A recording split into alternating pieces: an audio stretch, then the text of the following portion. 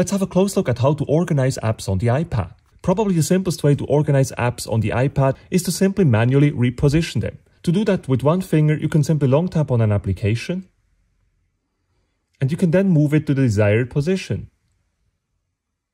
To make sure that the application stops wiggling, then just press somewhere on an empty area on the screen. In almost the same way, you can also move applications to another home screen. Just tap and hold, then move it to the edge of the screen. And like this, you can simply put apps to another home screen. Now, as you've surely noticed, we also have a dock here at the bottom of the iPad. So on top of that, it's always a good idea to put applications that you often use in the dock here, because this dock here is always present no matter the home screen. To place an app in the dock, once again tap and hold on the application, and then just move it to the dock. Press in the empty area to stop the apps from shaking. Now the next way to organize apps on the iPad would be to place them in app folders. For example, let's say I would like to put these two chess applications here in the same folder. Then I could simply tap and hold on one of these applications and then move it on top of the other one. And this has now created a new app folder containing these two apps. The app folder name currently says Games. If you long tap on that and then tap on it again, you can then change the name if wanted.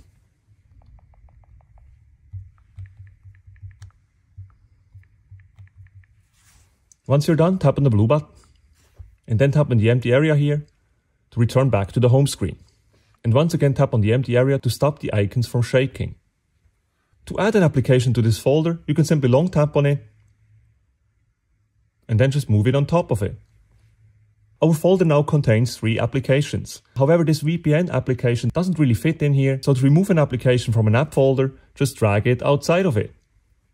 Now some people might also want to sort apps alphabetically, but can this even be done? Well, sort of. The thing is, you can only sort apps alphabetically and automatically that you downloaded yourself. Apps that came with your iPad cannot be sorted alphabetically, at least not automatically. However, let us have a look at these settings in case you would just like to sort third-party apps alphabetically and automatically. To do that, we would first of all open up the Settings app. In the Settings app on the left side, make sure to head over to General. Then scroll down a bit and then tap on Transfer or Reset iPad. Don't worry, nothing's gonna happen just yet. After that, tap on Reset. Here as well, don't worry, nothing's gonna happen yet. And once you've done that, when you press on Reset Home Screen Layout, this will revert your home screen to the standard layout as it was when you first set up your iPad. So keep in mind, if you're going to do that, if you customized your home screens, these customizations will be gone. But no data and stuff like that will be lost.